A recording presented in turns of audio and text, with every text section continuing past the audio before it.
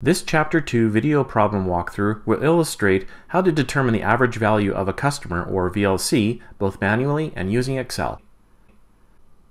Our objective with this problem is to determine the average value of a loyal customer in a target market segment if the average purchase price is $70 per visit, the frequency of repurchase is every month, the contribution margin is 20%, and the average customer defection rate is 25%. We'll call this scenario A. Next, if a continuous improvement goal is set of a 20% defection rate next year and 15% 2 years from now, we'll need to calculate the revised VLCs again. We'll call these scenarios B and C respectively. So let's go ahead with a manual solution approach. Here we'll use the average value of a loyal customer formula where VLC is equal to P times CM times RF times BLC.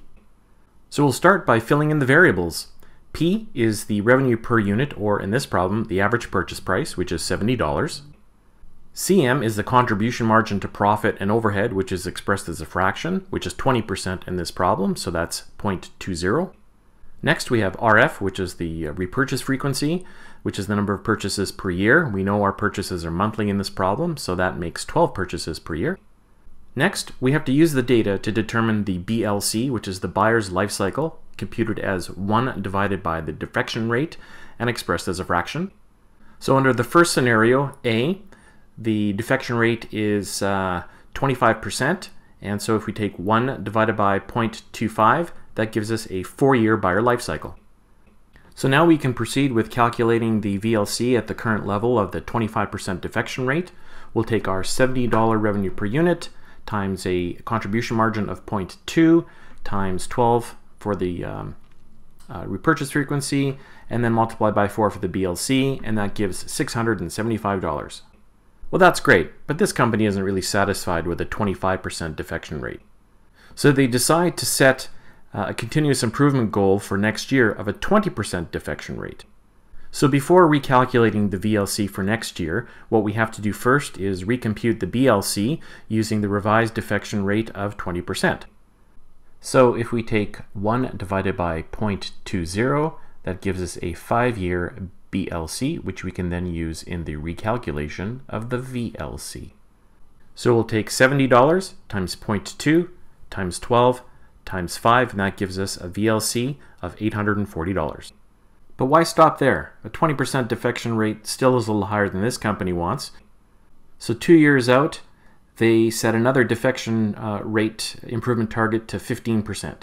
So once again, we recalculate the BLC using 1 divided by 0.15 for that 50% defection rate to give us 6.67 years for the buyer's life cycle. And then we can calculate the final revised VLC for 2 years from now to be $70 times 0.2 times 12 times 6.67 to give us $1,121. And we're done. So now let's have a little fun and solve this problem using Microsoft Excel. So go ahead and open up the VLC Excel template file that is provided with your textbook supplemental materials. And when you do that, you'll see that there are a number of cells that are highlighted yellow, and we will use those to enter the data from the problem. Be sure to enter data in the yellow cells only. So go ahead and enter 70 in cell B4 to represent the purchase price. Enter 20 in cell B5 to represent the 20% contribution margin. Enter 12 in cell B6 for the repurchase frequency. And finally enter 0.25 in cell B7 to represent the 25% defection rate.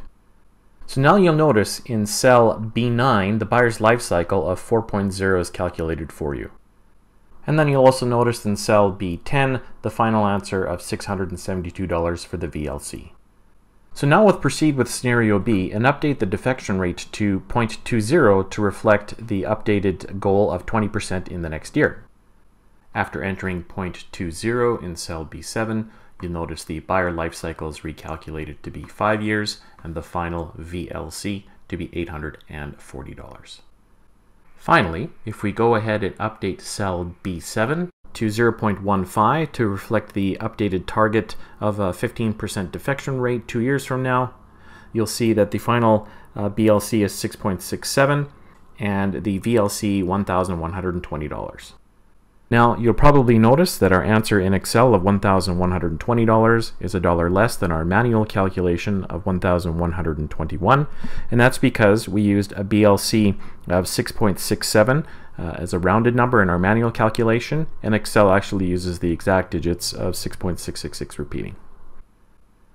In this video, we learned how to calculate the average value of a loyal customer given an average selling price, contribution margin, repurchase frequency, and a varying customer defection rate. What this illustration showed us was that as the defection rate of a customer drops, all else equal, their value increases. So this really underscores the importance to a business of developing and maintaining loyal customers.